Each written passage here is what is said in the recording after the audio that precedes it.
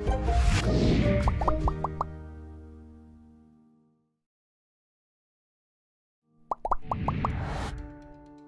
you've ever heard the old story, you can't make a silk purse out of a sow's ear, well, we have documentation and verification that you actually can with the Willet conversion. It was a sturdy building for 50 years. We taught a lot of students chemistry, biology, and physics in it, but it has really been transformed into a building for the next 50 years of education. It was designed in the 60s as a building that was constructed for teaching, and now it's really a building conducive to learning.